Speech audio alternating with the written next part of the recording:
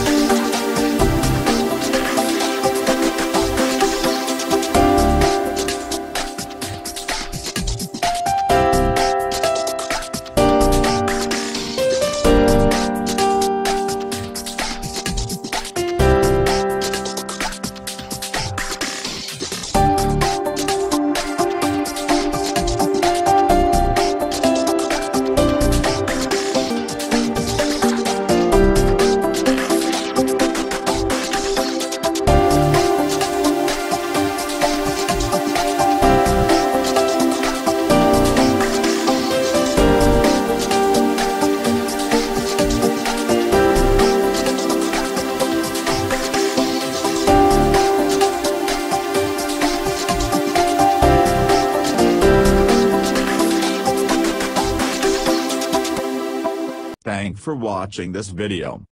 See you in next tutorial. Please do subscribe to channel for more things. Have a great day.